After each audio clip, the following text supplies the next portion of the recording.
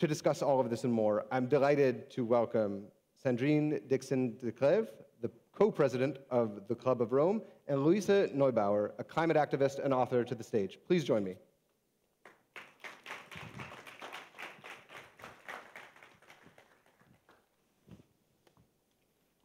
Welcome to you both. How are you both doing? Fine, thank you. There is a lot to discuss, but I want to start not necessarily in the present, but in a bit of the past. The war certainly caught some Western leaders by surprise, surprising as that may to believe. But the energy shock after that seems to have truly taken policymakers, especially in Europe, by surprise, which is rather extraordinary considering Europe has been reliant on Russian fossil fuels for a long time now. Sandrine, can you talk about the degree to which you've been acutely aware of this problem and maybe even raise the alarm about it? Yeah, absolutely.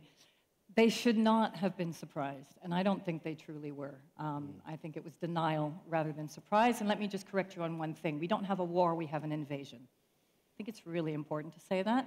The Ukraine has been invaded. It is not actually fighting a war with Russia. It is now because it's defending itself. Okay. Now, to go back, already when we prepared the energy and climate package for the European Commission and talked what year? about, that was already in 2010. So we're 12 years ago now. 12 years ago, we clearly suggested that we could wean ourselves off Russian gas just by implementing energy efficiency measures, and we would be 100% off Russian gas by 2030. This was even before we had Nord Stream 2. So we made it very clear, those of us that were working in the energy sector, and I was an advisor to the European Commission. At that time, I was working with King Charles. At that time, he was Prince Charles. And we had all of the analysis from those that were actually looking at energy efficiency, but also we were looking at supply. We knew that we needed to triple investments in renewables, but that we could do it, that actually price parity was going to come, and that we could start to truly invest and shift. The technology was there. Some of that happened, but not at the pace that was necessary. Yeah. And so just very briefly, before we turn to Luisa, why not? What prevented policymakers who had the briefs in front of them, who understood, in your estimation, the true cost of reliance on Russian fossil fuels, from actually taking those necessary steps?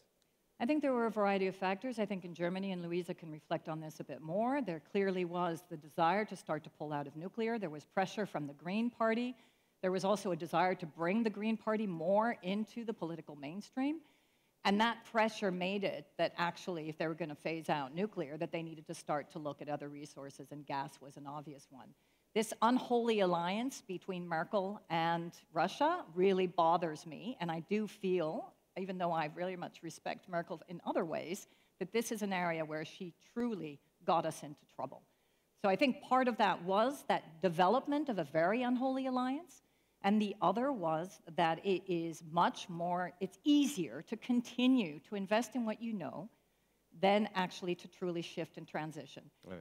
And that transition was not going as fast as it should. The signals should have been there. We put in place the policy, but the investment community wanted short-term profits, and gas was giving them those short-term profits, as was oil and coal.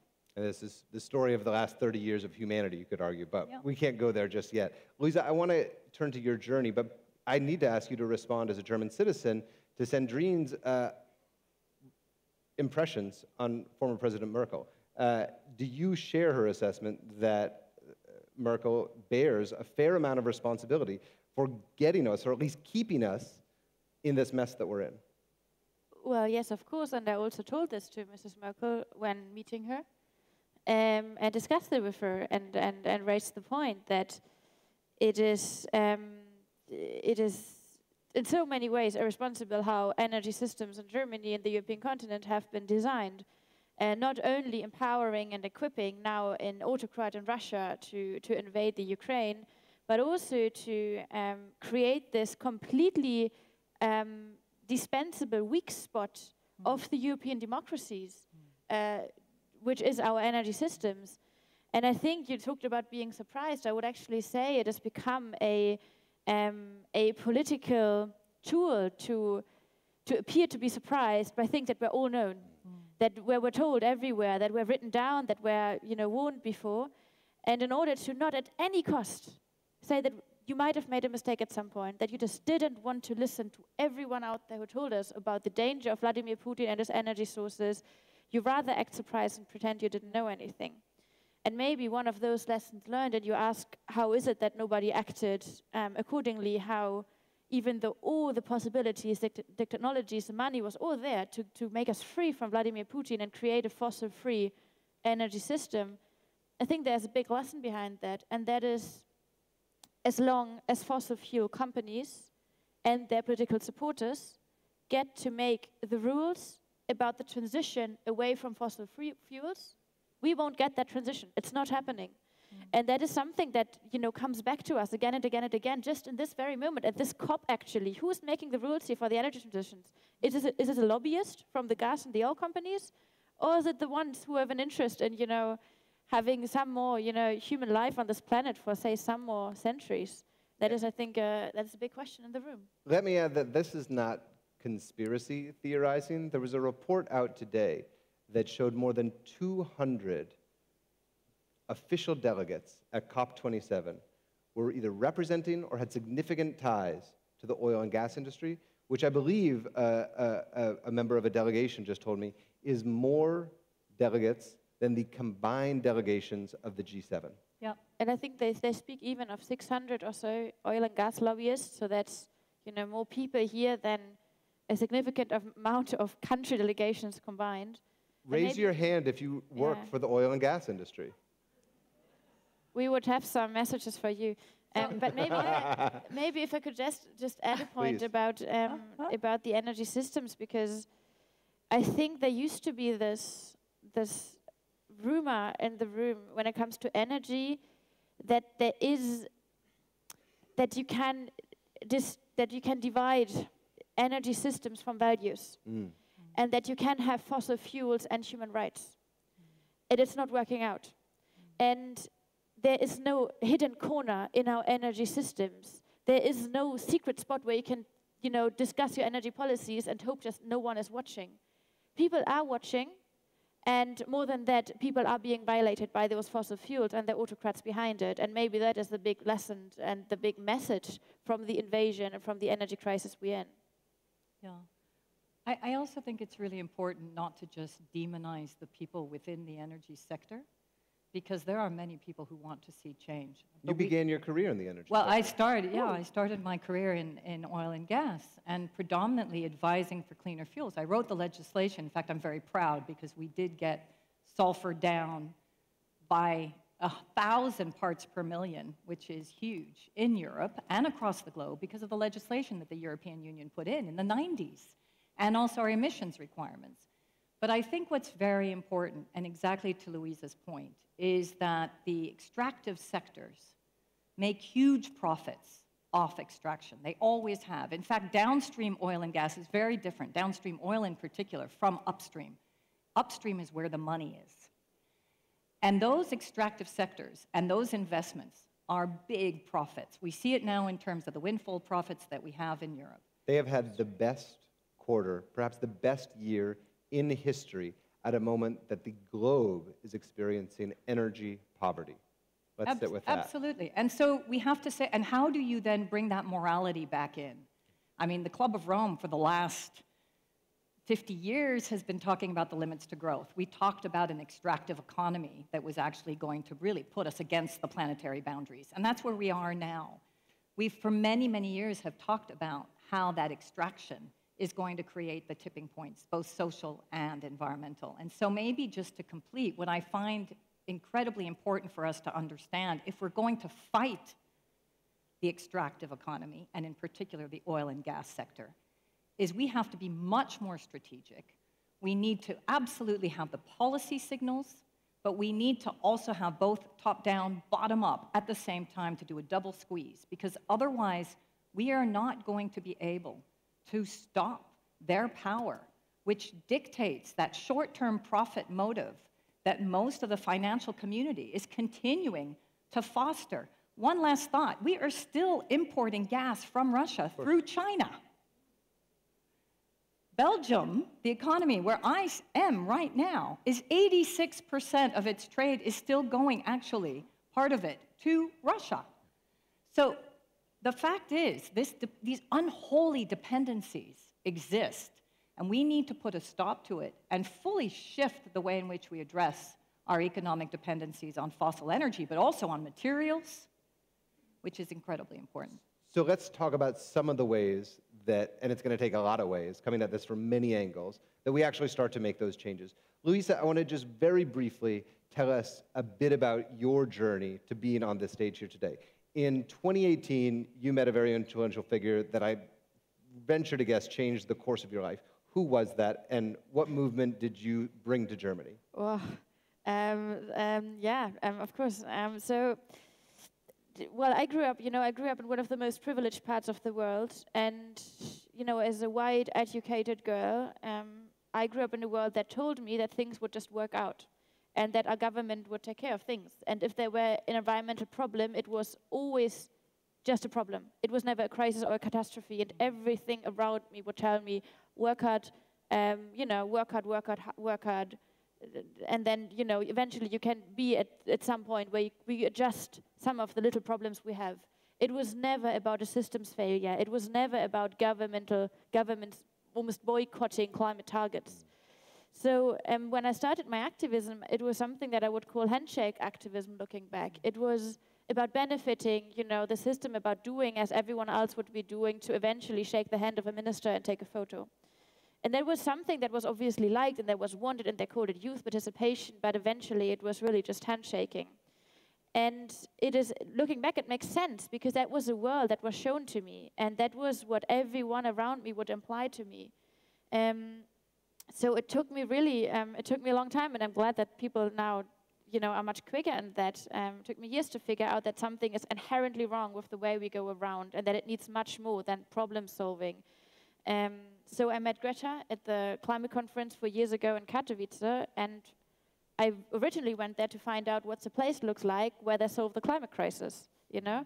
And I found a place where they were doing lots of things, but surely not solving the climate crisis. But I found this one girl who was speaking the truth. And even though I wasn't going to school anymore, and I wasn't a school child or so, I thought, okay, we need to do something here, and we need to do it in a very different way than we used to do it. And I went back to Germany, and with many others, we started the Fridays for Future movement there, and we grew and grew and grew, and we protested with millions. And we, after a year or so, decided that we need to go a step further, because after 1.5 million people on the streets were there, and we had the majorities everywhere, we had the unions behind us, and the farmers, and the workers, and the hospitals, and the nurses, and every generation had a majority of people who wanted radical climate action. We had all that done. But our government was still not acting, and we were like, fine, we see us at court. And so we went to court, to the Constitutional Court, and we sued the government, and we won. Just let that sit again. Well, but to be fair, this is a win for us, but it's a loss for a generation. No young woman in a democracy should have to sue her own democratic government over climate inaction. This is so saddening, and this is so wrong in every single way. It is our constitutional court declaring that the inaction of our government, and not just the German government, but of governments worldwide, is threatening our freedoms, our rights, our perspectives. What kind of ruling is that? What does it say about the state of democracies in the world? That is worrying, and I think there is a very, very dark side to this kind of, very unique win at the Constitutional Court. Well, and let me ask, you went from handshake activism to litigation activism, if you will. Sure. You won in 2021. You're more than a year after that victory now. Yeah. What has changed? Well, we then had an election, and as we did, we organized a majority in every single, voters of every single democratic parties in a majority said they want radical climate action. We provided 30,000 scientists to provide plans to all the parties to say, this is what you can do. We made climate change the dominating topic of the election, even though we had Corona to that point, we had other issues, and we got the most ecological government in the history of Germany. We put everything in place.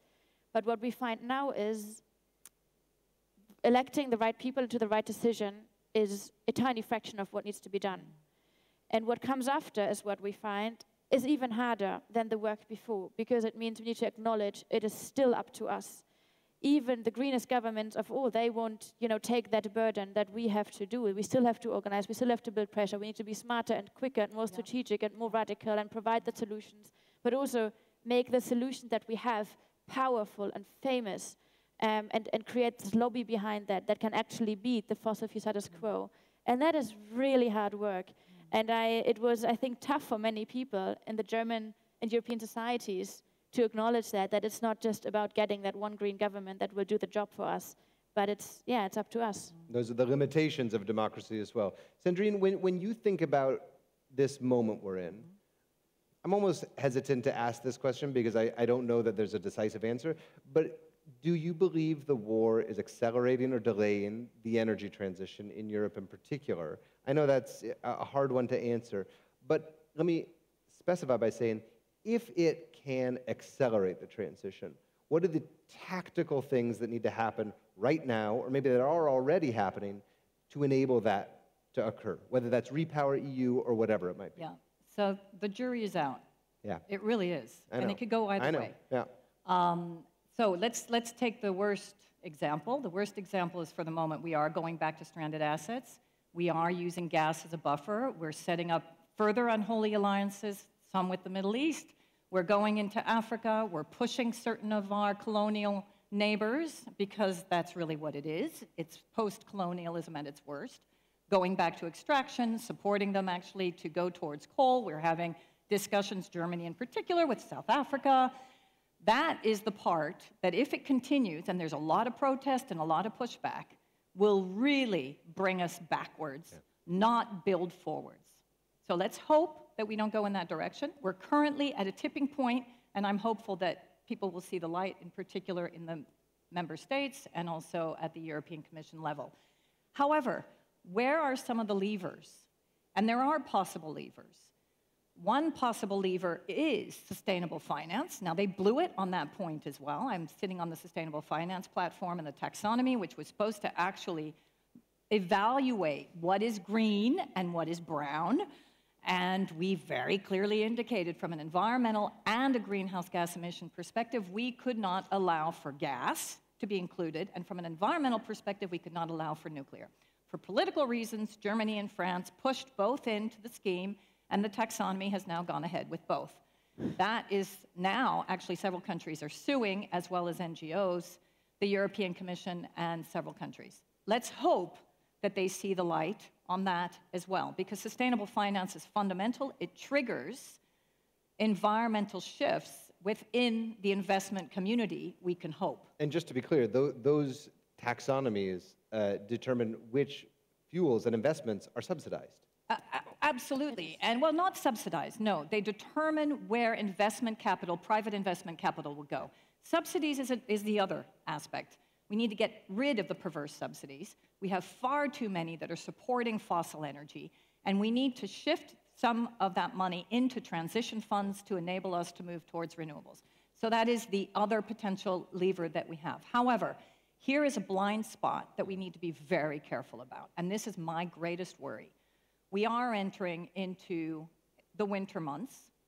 We actually know now that we've been able to cut down from 40% dependency down to about 5% now in the last 3 months, which is phenomenal in terms of Russia. Now, we are compensating by bringing in other sources. From other dictators. From other dictators. We have storage. So we stored enough to get us through the winter. Next winter is going to be the hard one. This one's okay, and if we have a really hot summer, that's going to be tough as well. What do we do in between time? We must support European citizens that are getting hit by inflation, energy poverty, and energy poverty also turns into transport poverty.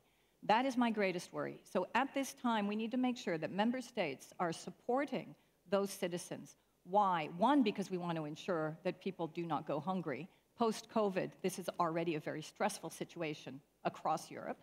But number two, the potential democratic backlash, the potential growth of populism, the potential growth, actually, of the instability across the European Union, because people are frustrated, pissed off, and therefore populistic governments come in and fuel that in order to get elected into government, is a real risk. We don't know anything about that in the United States.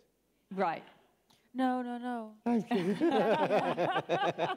So lucky And it over could there, happen huh? again. It could happen again. Be careful what you wish for. Against that very real warning, and I think it's absolutely a risk. It's one of these ripple effects that you can't predict when an event like this begins to unfold.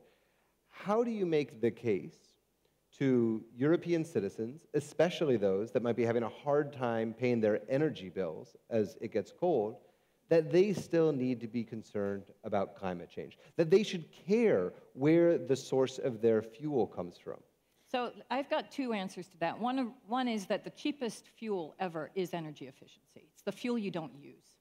And that we have not, I mean, this is unsexy, right? You can't cut a big ribbon in front of a big power plant. It's what I call the anti-testosterone effect. That's why most men don't want to do it. Instead, I mean, energy efficiency, it just doesn't have that sexiness factor, and yet it is unbelievably effective. The amount of energy that we can cut and actually enable citizens to be smart in the way in which they use energy is fundamental. We need to roll out huge programs in terms of insulation, in terms of heat pumps, in terms of also reducing temperatures by 1%. The incredible BCM increase, the amount of increase in terms of energy, This is an acronym-free zone. You have to explain what BCM is. Well, it's barrels. It's, it is the value. I'm not going to get too much into the technical, but it is the value of the volumes actually of saved energy that we could actually use. And Great. I think that that is incredibly important, and that needs to be introduced into the system. Luisa, please. Yeah, so I think there is, there's so many fairy tales around the climate that I think, one of those fairy tales is when the crisis hits, we will act. And, the war in Russia, the war that Russia started the invasion, was, I would say, if people really don't care about the climate somehow, they might, they do technically tend to care about not being shot by a Russian troop, It's if you really decide, I'm not on the ecological side, okay, fair enough, but we found out in the last months, most people do kind of care about peace because it's a wonderful alternative to war, right? So even if you hated the environment and you had like this happiness around destructing the climate, fair enough, you had every single reason to get away from fossil fuels in this year across the continent. So it is, but we had all the studies were there, and the money was there, and the Putin was there, and it was all there. Yet, governments in the vast majorities went again for more fossil fuels in other countries. You told it, African continent and so on, rather increased the imports from other autocrats than going for energy efficiency. Because when a crisis hits, we're not suddenly going to do something we've never done before, but we're going to do the thing that we are best at. And fossil fuel governments will do more fossil fuels. And fossil fuel lobbyists will lobby the hell out of everyone here. So a crisis in that sense, and that is what the energy crisis has shown, is not about, throwing a coin, is it going to be good or bad for the climate, but it's about understanding that as long as we don't intervene with everything that we have, they will go down that fossil fuel pathway. They're just going to give it new names and new numbers and calculate the CO2 away from that. But it's still going to be fossil fuels, and nowadays it's a bridge technology, and with the European taxonomy it's also green to have more natural gas and so on. That is a fairy tale. When the crisis comes, they will do as they did before, but much worse, much quicker, unless we intervene. And there's another fairy tale, and that's about people not caring for the climate. Everyone on this planet needs to breathe. Everyone needs to drink water. Everyone needs to eat. If we can give it other names, but everyone inherently, as a human being on this planet, cares about what we depend on. Some might call it the climate and some might not, but technically there's no person who doesn't care for the climate. This is what we need to exist. What we have, though, is 30, 40, 50 years of fossil fuel lobbying and marketing and propaganda that tells people that the climate is something that doesn't concern us, that some eco-lobbyists want to do, and that means taking away from everyone else. But that is, and that's why I think when we approach people and ask them, please take care of the climate, this is also about deconstructing all these fairy tales, this fossil fuel lobbying, the propaganda. It's about unlearning what people think the climate is and what it isn't. And so when people go out now and they care for their lives, they care for their jobs, they care for paying the rent and all those things, it shouldn't be played out against the climate, but we should be able to acknowledge, and our politicians should be able to acknowledge, that people can have more than one worry at a time. And they are all worrying, we are all worrying to pay the rent at the end of the month, but we are all worrying about the end of the decade as well. Yeah. And that is both there, and that is both legitimate, and that is both something that government should take care instead of playing it out against each other, pretending we have to decide between the end of the month and the end of the decade. Yeah, well Can said. I build on that? Please, Sandrine. Because I think Luisa's absolutely right. And I also think that there's a real missing link here. And this is where there's not enough policy bravery and political bravery. And that is that we've just come out of the greatest crisis we've ever seen, the largest transformational change across humanity and society in order to deal with a pandemic, okay? That transformational shift, that going back to what is essential, exactly to Luisa's point. What do people think is essential to their lives? Their lives for staying alive. Secondly, ensuring that they actually have access to health care, ensuring that they stay safe and that their friends and family stay safe. Politicians are not tapping into that. They're going back to business as usual, as if COVID never happened. They're going back to the usual neoliberal patterns of extractive economies, where it's all power-based. It's what I call the 3 Ps: power, profit, and patriarchy. I have a much more diminishing word, which we could use. Patriarchy. You can use it. Linked to testosterone, which you could just imagine. But the fact of the matter is you can shift from that to people, planet, and prosperity and peace pretty easily if you construct it for people. And here's how you do that: by demonstrating to them exactly what Luisa says, which is this is a vision of hope. This is actually ensuring that we build resilience through our economies. This is stepping away from the over-financialization of our current economy, which no longer actually functions according to what people's needs are. You cannot tell me that the majority of people across the globe, even in the West, right now, are actually doing well, or what they thought was going to be well in terms of the economy. We have also the highest amount of mental illness we've ever had. We have the first generation of young people who will be making less than their parents, many of them who are moving back home, students that actually can't afford to live in accommodation. And we also have the highest rate of suicide. Not only is our planet sick, our civilization is sick, and yet we're allowing politicians to continue to push for an extractive economy, in particular to get quick profit, so that the financial market functions that way, rather than coming back to looking at what is the real economy. Last point, Europe's economy is made up of how much SMEs? Does anyone know? Small and medium-sized enterprises make up how much of the European economy? Anybody know out there? Give me a number. 93. 98%. 98% of our friggin' economy is based on SMEs across Europe. And here we are catering to oil and gas multinationals.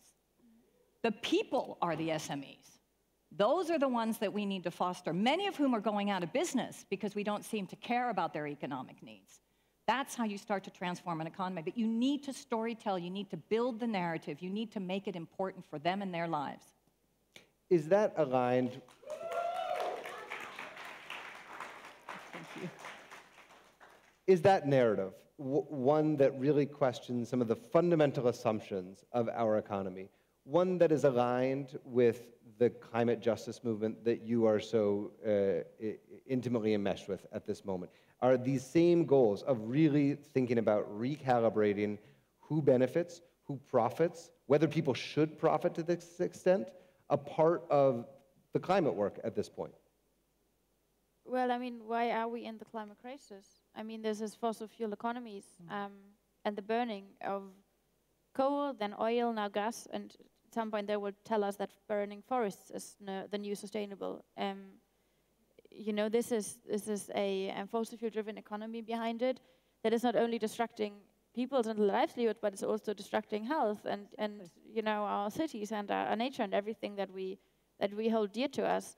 And you know, one question at this point might be, why is it that the fossil fuel industries and the fossil fuel companies across the European continent and beyond are making such incredible profits this year? Like, whose money is that? And that's the people's money, because they can't pay their bills anymore. Their bills are skyrocketing, and that is the historic sums that these fossil fuel companies are making. So how is it that we pretend that now we have a new problem, which is high energy bills for the people, and then, you know, we acknowledge that as a problem, but look away when we look at where's the money gone? Like, what kind of understanding is it? Who are we doing this for? Like, what is the role of democracies? What is the role of our governments? Isn't that about making sure that people are protected from that kind of systems that are taking without any kind of accountability? So of course we need to radically think about who are we doing all this for, and who is eventually profiting for this. And I think this goes much further than CO2 or emissions. Just imagine what it would be like if children had the same rights in inner cities than SUVs did. I mean, crazy, you know? If they could feel as safe as the metal of a car parking there 23 hours a day, imagine what it would be like if parents knew that by working and by trying to, you know, pay up the bills for the children, they would not be working against their own children's future. That has something to do with respect and dignity. That's not something, you know, where you need to love the glacier in Greenland or anything. I think that is something that has to do with what, you know, the very human side of this, of who are we in this world, and you know, in what kind of world do we want to live in? And I mean, we are on the African continent. Imagine we could sit next to our African friends here and look them in the eye and know that we are not taking with our economies their lives and their perspectives. Yeah. Imagine that human moment when we could look each other into the eye and know we are in full solidarity with each other, whatever it takes. Because this is not something that has to do with charity, but with dignity and with what connects us as humans. And that is eventually a question that is so neatly tied to this COP. Is it now that the energy mess that we just discussed in Europe, will that struggles and the mess that our governments created and the industries behind it, will we make the African communities, the people in Sub-Saharan Africa, the most affected people, will we make them pay the price?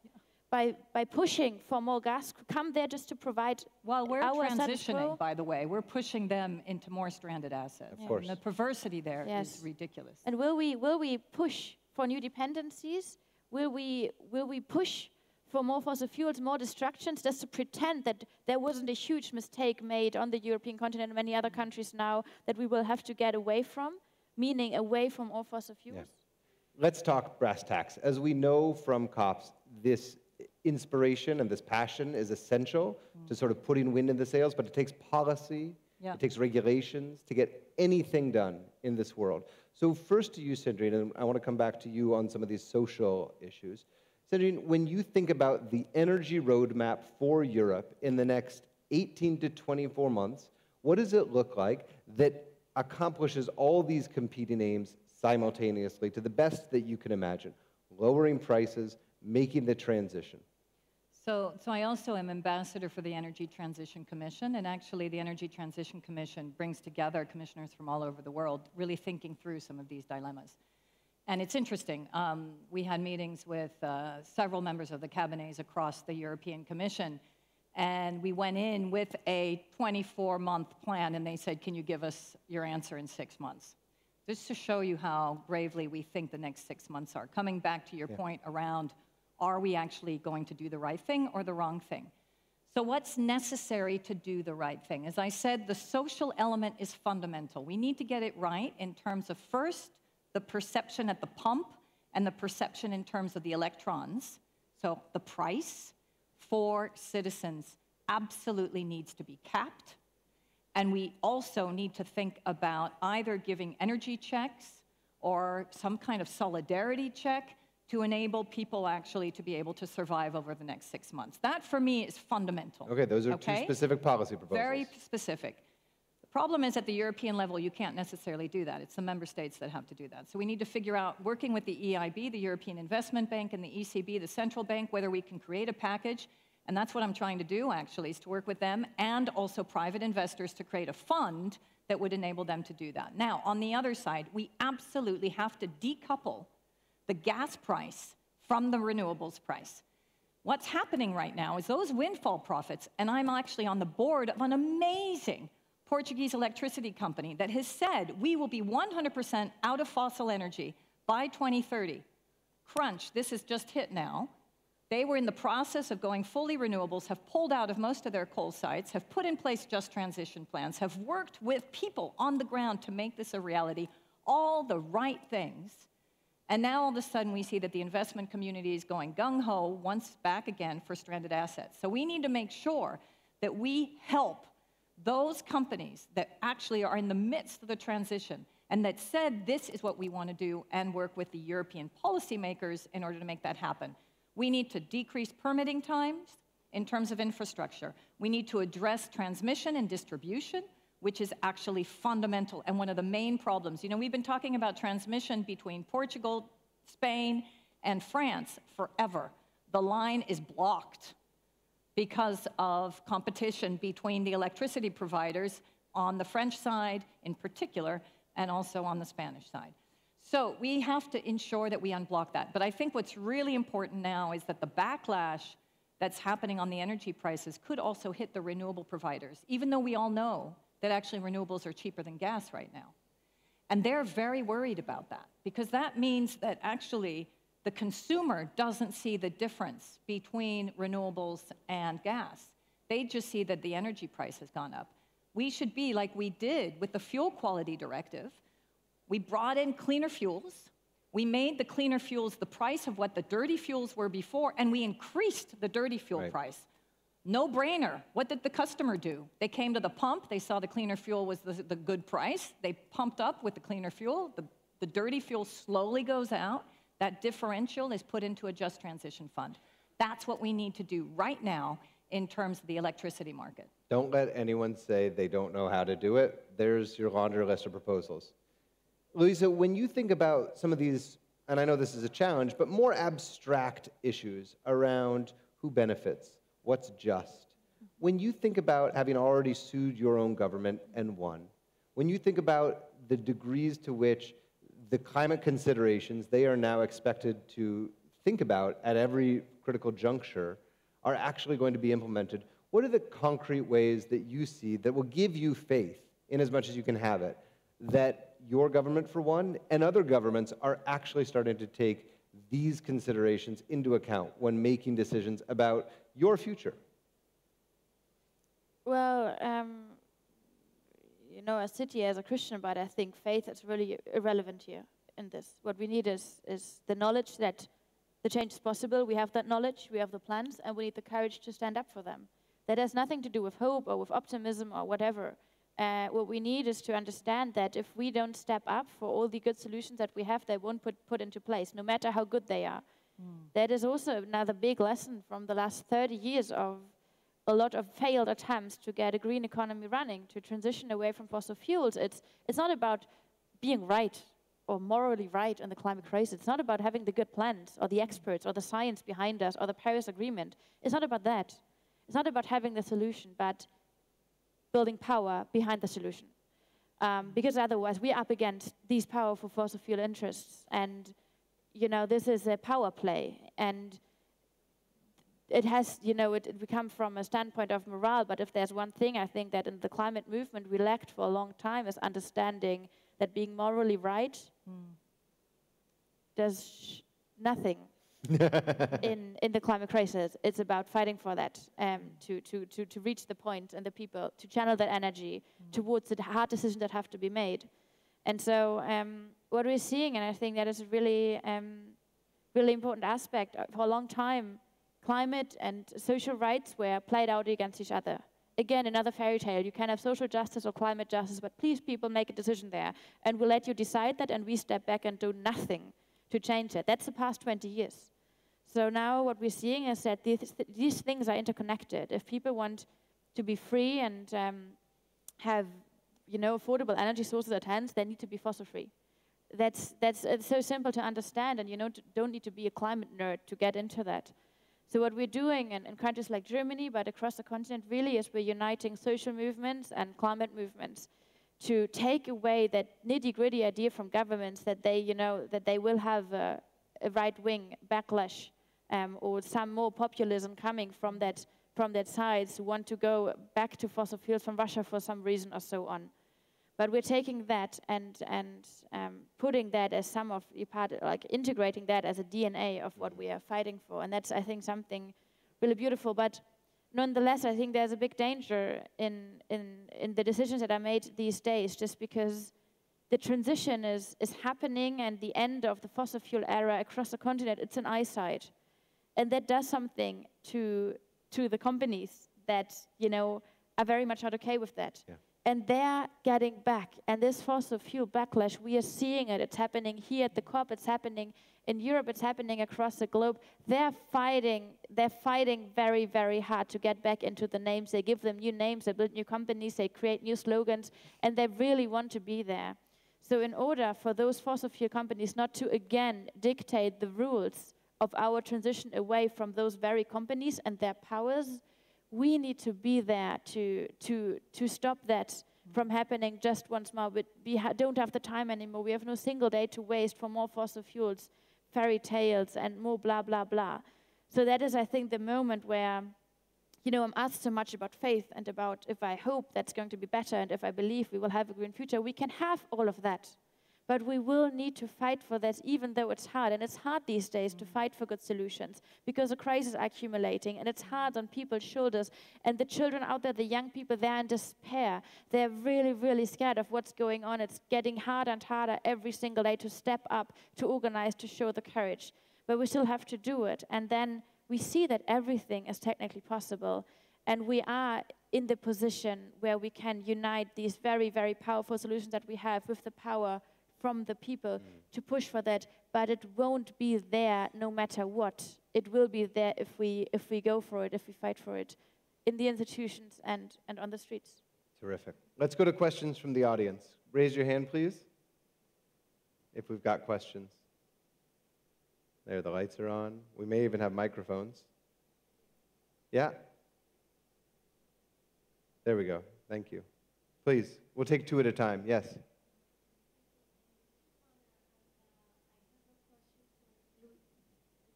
It's coming up.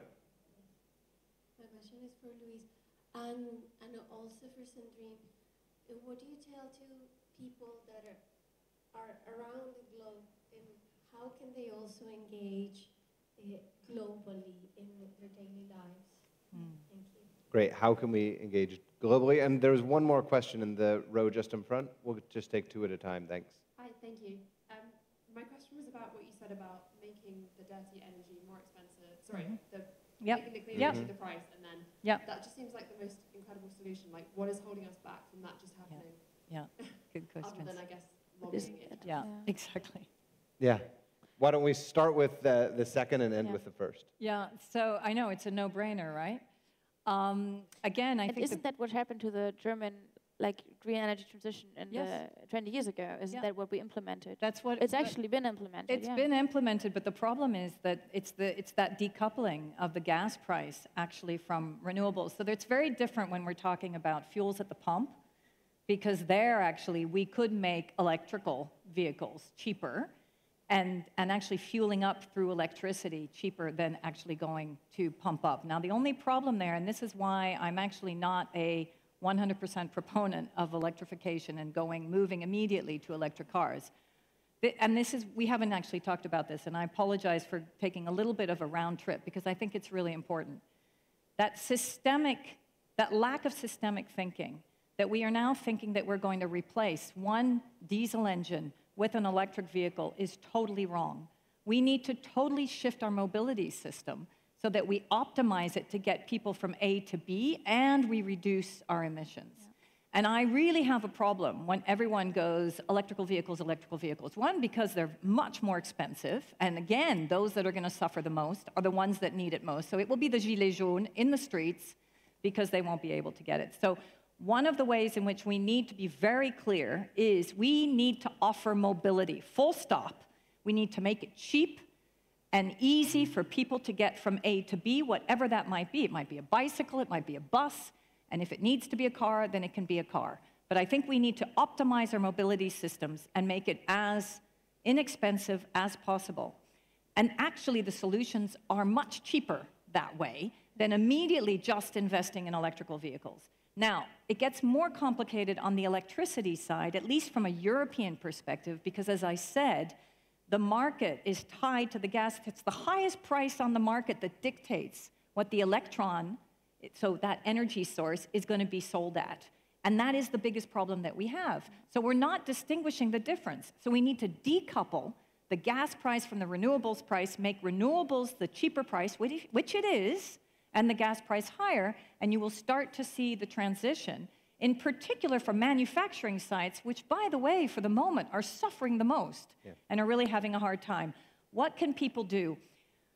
I really think it's important to try to shift our lives so that we can actually make a difference, but I also think it is so important to have a voice.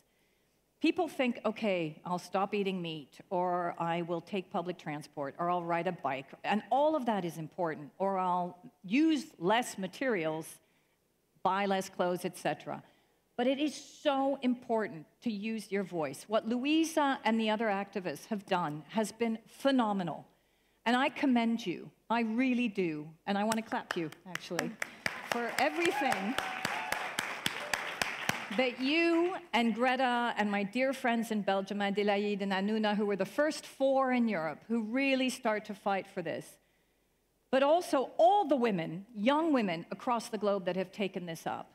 And I really believe that we have to remember that we are citizens of democracies and we have to use our voice. Right now, I'm very worried about the midterm elections in the United States. Seems to be going kind of okay, but let's see.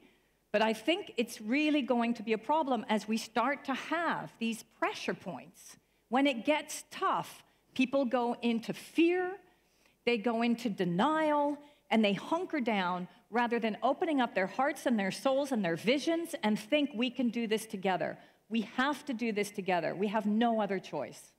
Luisa, final thought on what people can do to actually make an impact globally. So in the climate crisis, there isn't a neutral spot, right? There isn't the sideline where you feel like, oh, well, I'll just watch and then I see what I do. When you right now feel like you're not engaging or you're not, part of anything, you are doing something. You are allowing the fossil fuel status quo to continue as it is. You're normalizing inaction, I'm sorry to say. That is the reality of the climate crisis, and that is reality especially in a very privileged room like this one. Everyone is making a difference. The question is, are you part of the solution or are you part of the problem? So it's less, in my opinion, about deciding to step up, but it's about deciding to change a side. Because what we're seeing right now is how everyone out there is normalizing all the injustices to going on unless they decide to step up and speak up and do something. Yeah. And then there's, everything is open and everything is possible. And if you wonder what you can do, find that one person in your environment that does something and ask them. They will know something. Because and that's beautiful. There's not this one thing, the 3-point steps that everyone can do. And that's good because we all are unique and we all have something different to offer. Easiest things are, of course, come to our protests, speak up on the internet, inform your friends and so on, change your daily lives if you can. But more than that, find out what you can individually offer. Join a movement and give what you have to that. And that is something that, is more needed than ever before. We are at a moment where all those doors to all sides are open. It can go either way, but it is not yet decided, and the ones who are making the decisions are also in this very room here. It is about to us to be part of that decision. And then I think there are people who say, what can I do? What difference can I make? And tomorrow it's Friday, and then we're all going to go into a weekend. We have that weekend because people fought for it. We have 40-hour work weeks because people fought for it. Our entire daily lives is surrounded by things and by systems and by structures that people once fought for. People before us, and they did it also for us. And eventually, we cannot acknowledge all of that and enjoy all these privileges that we now have and then still tell this fairy tale to us that we cannot make a difference. Everything in our daily lives tells us a completely different story. So don't buy into that, but come and join us at the other side, I would say. Yeah. Time's up. I will not even attempt to have the last word after those two extraordinary messages. Thank you both. We will see you all back here at 4 p.m. Thank you again to our panel. Thank you so much for having us.